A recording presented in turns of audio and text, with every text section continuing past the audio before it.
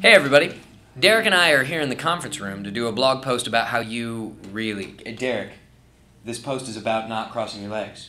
Please uncross your legs. Oh, right. Sorry, bud.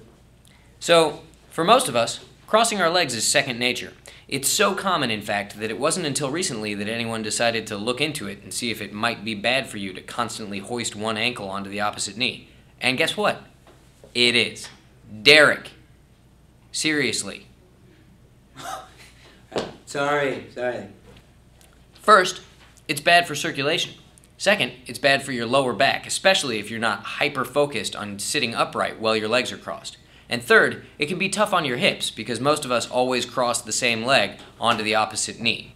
So, stop crossing, stop propping one leg up on the other, and try to always be really aware of what you're doing with your body.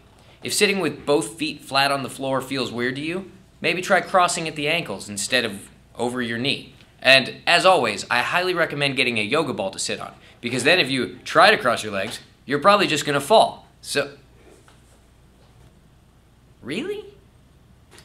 What? How did it even get up there? Peter, I am so... I don't know. This is hard. It shouldn't be.